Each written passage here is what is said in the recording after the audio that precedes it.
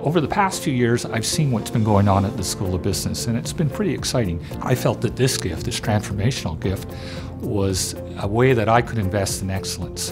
And by investing in excellence, we can attract top faculty and top students to make the Queen's School of Business, the Smith School of Business, the best business school in the country and one of the best business schools internationally.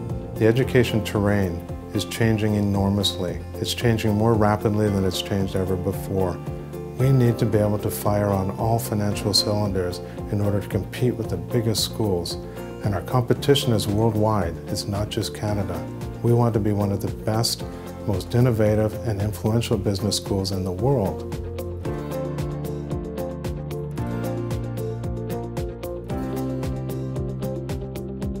I was an undergraduate at Queen's in electrical engineering, and I also completed the coursework for a degree in economics. So engineering and economics were near and dear to my heart, but I've spent most of my life in the business community.